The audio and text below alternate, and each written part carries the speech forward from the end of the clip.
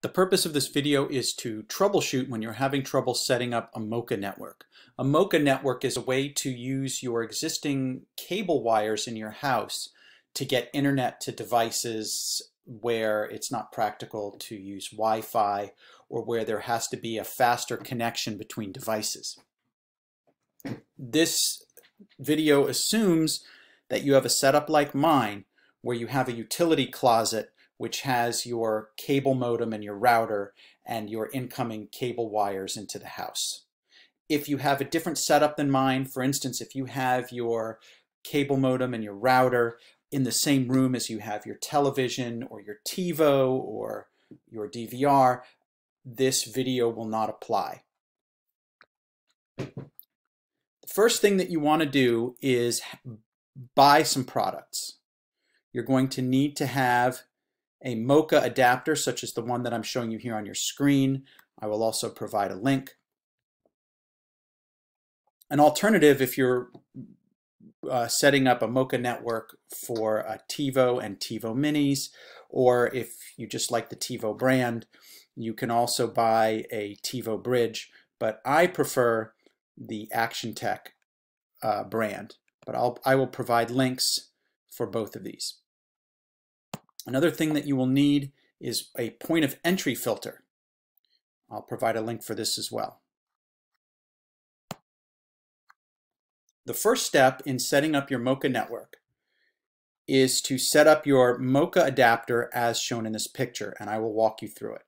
You want to unscrew the cable that's going into your cable modem, and you want to take that cable and plug it into the coaxial cable in on your MoCA adapter.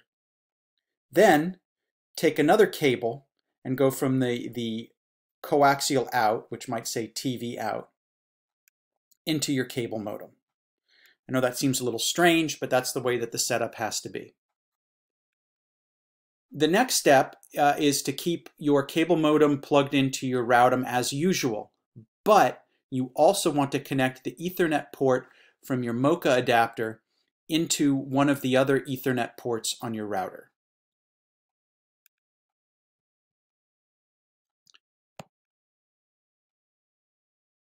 The next step is you want to install your point of entry filter, your PoE filter, for your MoCA network.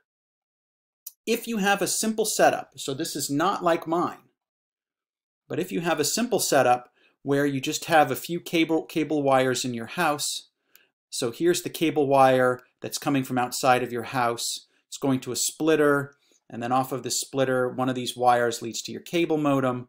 If you have a setup that looks like this, then at the point where you have this splitter, you want to disconnect it from the cable wire coming into your house, put the point of entry filter in between that wire and your splitter, and you should be good to go. You should have a MoCA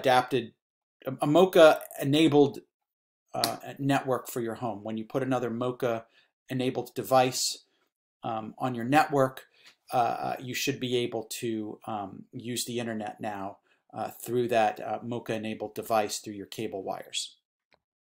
And that's good. It's very fast. It's very nice.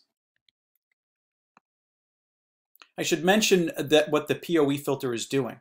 This is making it so that the internet network that you've enabled through your cable wires won't leak out of your house, and that your neighbor's internet traffic won't leak through the cable wires into your house.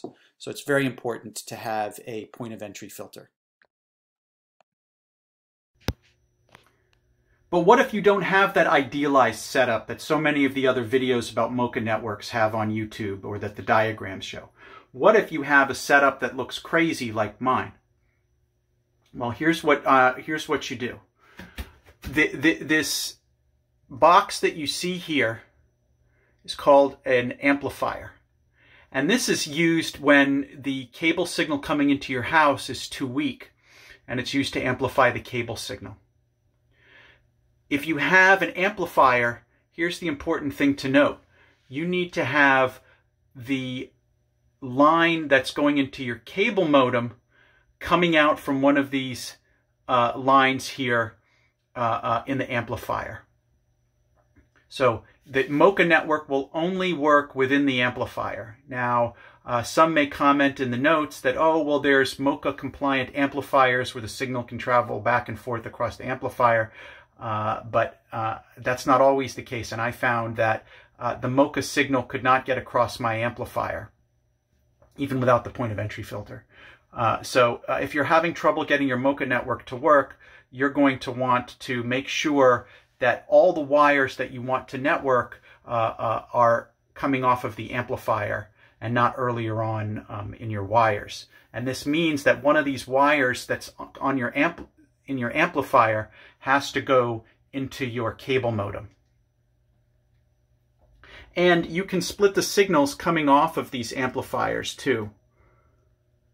So if you don't have enough wires here, you can attach a splitter and split the signal coming off of one of these wires as you need.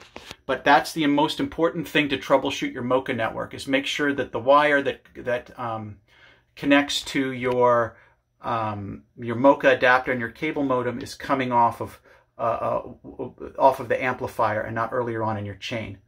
Then what you do is the line into your amplifier, that's where you attach your point of entry filter. And with these steps, you should now be able to establish a moca network in your home. If you were like me, the thing that was messing up your moca network was this amplifier.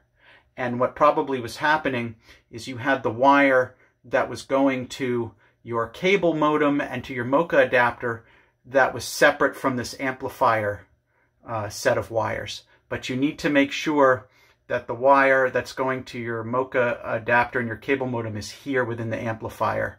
And if you don't have enough wires, what you can do is use a splitter and split the signal coming off of one of these wires, it doesn't matter which one, off of the amplifier, and then add another cable wire down to connect to your moca adapter and your cable modem. I hope this helps, and have fun setting up your moca network.